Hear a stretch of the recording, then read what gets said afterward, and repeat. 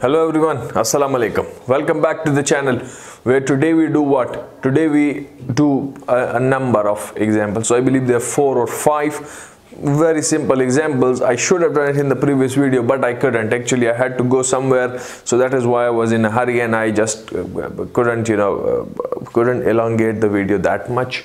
So anyways, we studied what the electrical energy output from given hydro energy is through this equation, and similarly the electric power generated from the corresponding hydropower is this one, where rho is the density, capital V is the volume, G is the gravitational force, H is the height, the potential head, right? So the energy units over here are watt, second or joules. So they are joules or watt seconds. Similarly over here, the power, you have rho, again Q is the discharge over here, where Q we said was the volume, was the rate of flow, which was the volume per unit time, or this was also equal to the area times the speed. Fine. So the units of this is watts of this power. So this is basically the electrical power and the electrical energy. We are seeing this through the eta, which is the conversion coefficient, energy conversion coefficient, or the overall efficiency of the system, through which that efficiency at which the hydraulic power is being, or the hydraulic energy is being converted into the corresponding electrical. Yes, so the book has got again some simpler examples, very simple examples. We'll try to just make a shorter video on this. So let's say we have what a hydroelectric generating station is supplied from a reservoir of capacity 5 into 10 to the power 6 cubic meters. So which means that this given is the volume, which is what? Which is 5 into 10 to the power 6 cubic meters. At a head of 200 meters. So the potential head is also given, which is 200 meters. Find the total energy available in kilowatt hours. The energy available is unknown, and this is unknown in kilowatt hours. If the overall efficiency of the system is 75%. So have a look. Energy is unknown, the kilowatt hour, so which means this is the unit for electrical energy.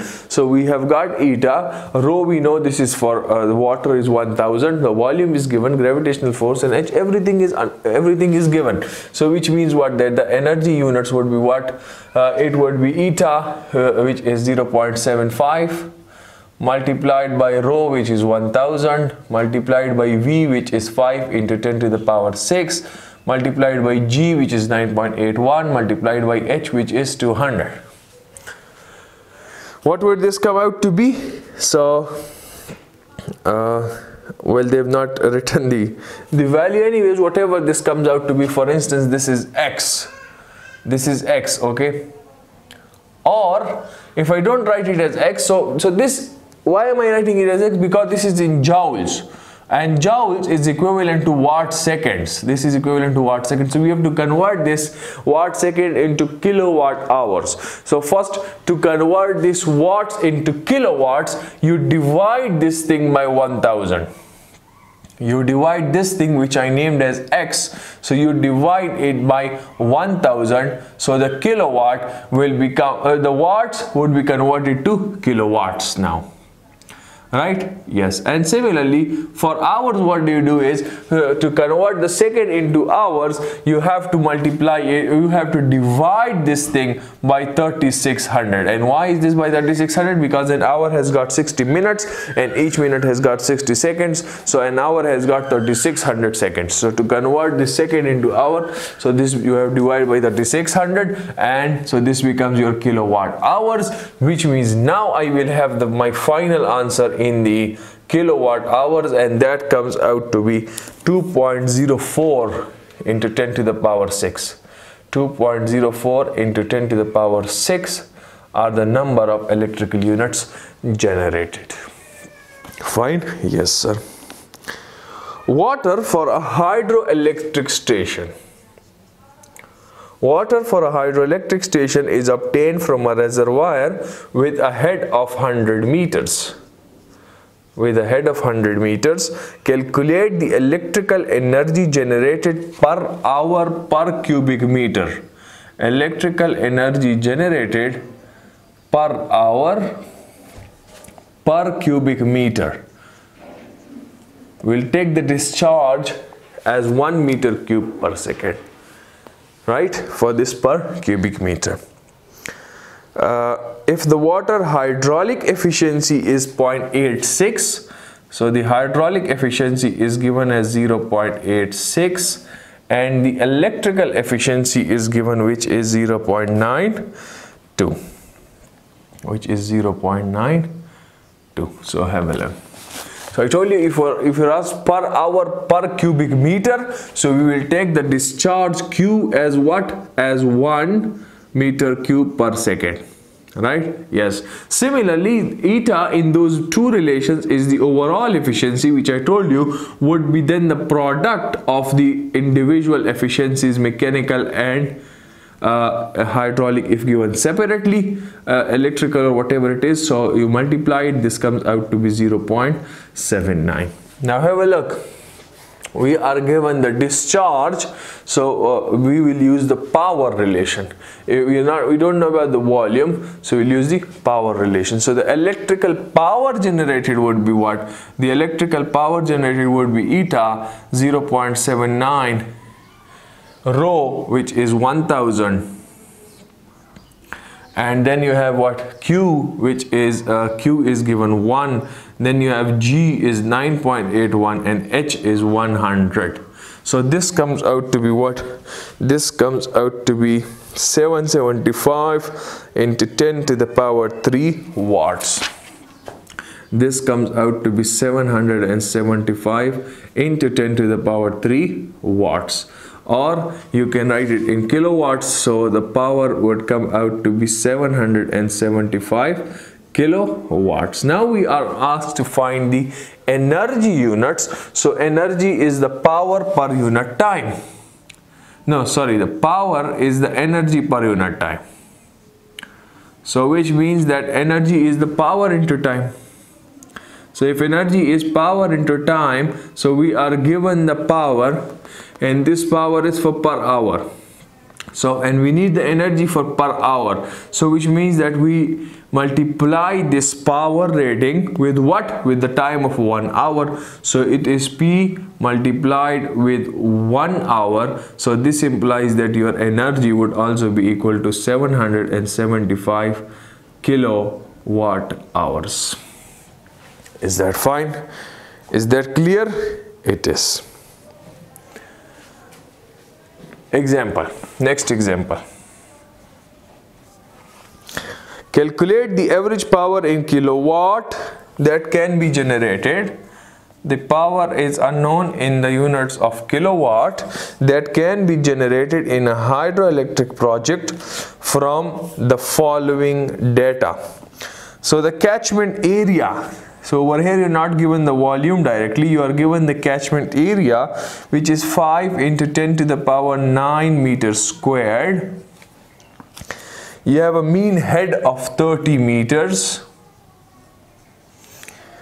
The annual rainfall is 1.25 meters rainfall, and they have written it over here by a factor F. Rainfall F is 1.25 meters.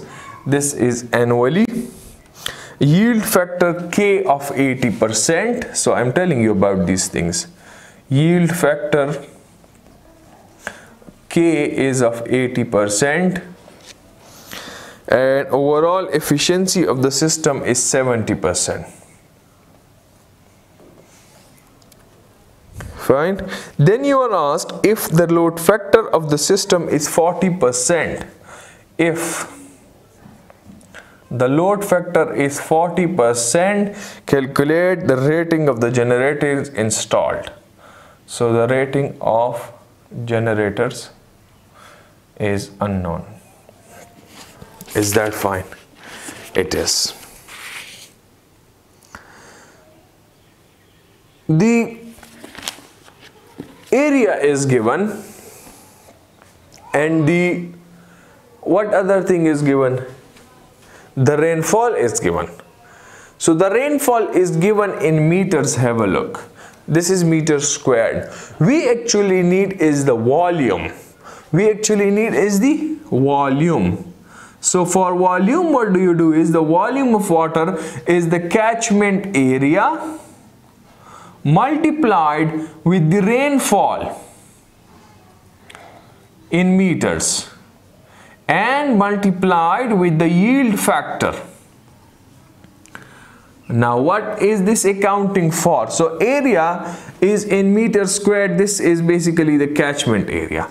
Now the rainfall gives you basically the height, you could say, or the third missing dimension of this. So this is also in meters, and this accounts for the height.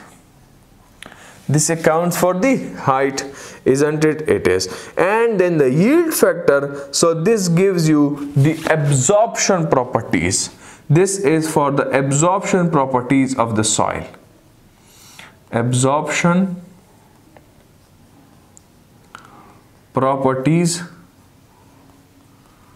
of the soil. Right? Yes, sir. So now you do the multiplications. It is 5 into 10 to the power 9 multiplied by 1.25 multiplied 0.8. So the volume would come out to be how much? The volume would come out to be 5 into 10 to the power 9 meter cube. 5 into 10 to the power 9 meter cube. Now the volume is given, so you have to go for the formula of what? For the formula of electrical energy.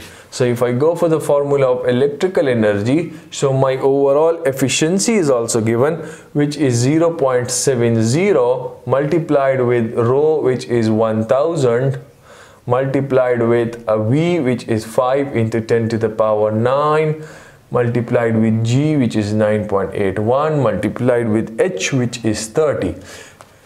This would give you joules or watt seconds. Divide it by 3600,000 to give you the units in kilowatt hours. So this implies what? That the energy units that you have over here are what? Are 2.86 into 10 to the power 8 kilowatt hours. 2.86 into 10 to the power 8 kilowatt hours. Now this is the energy units that is being generated. Fine. But we actually require is the power in kilowatts. So the power is what? The power unit are kilowatts, which would be the energy units divided by time. So this is basically the annual data. So you have a 2.86 into 10 to the power 8 divided by the number of time, the number of hours in a year is 8760. So you get what? You get 32648. 32648 kilowatts. This is the average power that is being produced by the station. Now the rating of the generation is required, the rating of the generator. So for that, I always tell you, you need the maximum demand on the system. And the maximum demand you find out through what? Through the load factor. You can find it out over here. So have a look at, as my load factor is given. Load factor basically is the average load over the maximum demand. So excuse the noise outside. This is my little cousin, you know. Once again. So anyways, the maximum demand comes out to be the average load, that is over here 32648 divided by the load factor, which is a 40%. So the maximum demand comes out to be 81620. 81620 kilowatts. 81620 kilowatts. So basically we do these calculations in megawatts. So you say that this is approximately equal to 82 megawatts, let's say. So the size of the generator, what would you suggest? let's say the size that you are suggesting should be what? Can be an 85 megawatts, or depending on your calculation it could be, let's say, a 90 megawatts also, because this is your maximum demand. So you have to go for a little bit of an reserve capacity as well. Fine. Yes, sir. Example 2.10. Example. A hydroelectric power station has a reservoir area of 2.4 square kilometers and a capacity of this much. So area is given of the reservoir, which is 2.4 square kilometers, and a capacity of 5 into 10 to the power 6. So this is the volume, which is 5 into 10 to the power 6 meter cubes. The effective head of water is 100 meters. And the penstock, turbine and generator efficiencies are. So penstock has got the hydraulic efficiency. So the hydraulic efficiency is given, which is 0.95. Then the turbine has got the mechanical efficiency, which is 0.90 over here, and then the generator has got the electrical efficiency, which is given as 85%. Calculate the total energy that can be generated from this power station. So first thing that is unknown is the energy units, and second is if a load of 15,000 kilowatts has been supplied for 3 hours. So load is 15,000 kilowatts for 3 hours. The time is 3 hours. So what do you have? Find the fall in the reservoir level. So the fall in reservoir level in unknown. Fall in reservoir level is unknown. Energy units you can find out directly, can't you? You can. So the overall efficiency first would be the product of these three. Won't it be? It would be. And then you have rho. Rho would be what? Rho is 1000 for water. Then you have and the units of rho are kilogram per meter cube. So rho for water, I will write over here, is 1000 kilograms per meter cube. 1000. The volume is given, where is it? 5 into 10 to the power 6 meter cube. And then G is 9.81 and H is how much? 100 meters. So and this is in watt seconds. So to convert it into kilowatt hours, we divide it by a 3600,000. So the energy units comes out to be 989,175. 989,175 kilowatt hours. Fine. Yes, sir. The next is the fall in the reservoir level. So basically the level of the reservoir is given by like this. Level of reservoir, you could say, is what? It's the volume divided by the area. Volume divided by the area, right? Volume divided by the area. Now why am I saying this? Because volume is area times, volume is what? Length multiply breadth multiply height. Length, width, height, right? So area includes the length and the width, so the level is the height. So have a look, the third one is over here. So this is the dimensions for this would be meter, for this is meter cube, for this is meter square. Yes? Yes. So you can find out the level of the reservoir by putting the values. Both are given, which is 5 into 10 to the power 6 and divide by area is 2.4 into 10 to the power 3 into 10 to the power 6 into 10 to the power 3, I believe it should be, because the kilo square kilometers, so the kilo do not take the square, I believe. So anyways, the book has just written it as a 6, so you also check it out. This is the basic rules. I would just write it down over here while editing, maybe, or maybe if I forget, so just let it be. You know the basics, you know, this is square kilometers is given, so I think the meter kilo, do not take the square.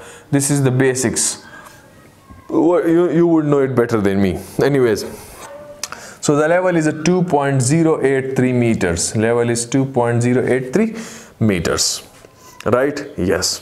Now you need the kilowatt hours that are generated in 3 hours. So you need to know the energy generated in 3 hours. Why? Because the time is given, that a time is unknown is 3 hours, right? So the power is basically also given to you. So the power is given is 15,000 kilowatts and multiply it with 3. So this would give you the kilowatt hours for the 3 hours. So this would be 45,000 kilowatt hours, right? Yes. So if this much kilowatt hours are generated that we studied, the total hours, if this much, that is 98175 kilowatt hours are generated. So this implies what? That the fall in reservoir level is how much? Is this much, 2.083 meters. So from here you can find out the fall in level for 1 unit. Can I go down a little? Will it be visible? Yes, it will be. So if this is for this much unit, so for 1 unit, this implies fall for 1 unit would be how much? Fall for 1 unit would be, wait a minute, this divided by this, of course, would be 2.083 divided by, yes, of course. So the fall for 1 unit would be 2.083 meters divided by these much units. So 98175, right? Yes. So this is for 1 unit, but we need the fall for how many units? For 45,000 units. So this implies what? That the fall in level for 45,000 units would be what? Would be this much, 2.083 divided by 98175 multiplied by 45,000, and this comes out to be how much? This comes out to be 0.0947 meters, 0.0947 meters, or this is 9.47 centimeters. Is that fine? It is. So I believe I will finish this one over here. I believe I will finish this one over here. I hope this is clear. The volume, you multiply the area with the annual rainfall, multiply with the, so this you can take the area, multiply the potential head, not the head, the height or the level of the reservoir, and the level of the reservoir, the height is determined by the annual rainfall, and with the annual rainfall you also have to include the yield factor or the precipitation factor. We also have a precipitation factor. I believe these are both the same things. Precipitation factor. So you have to take this also into account, which deals with not only storage but also some of the water will be absorbed by the land or the soil. So you also have to include that in your calculations. Anyways, so I thought this would be a shorter video, but this is about more than 20 minutes, I believe. So I intentionally kept my speed slow over here. Anyway, see you in the next video very soon. Till then, take care. Goodbye.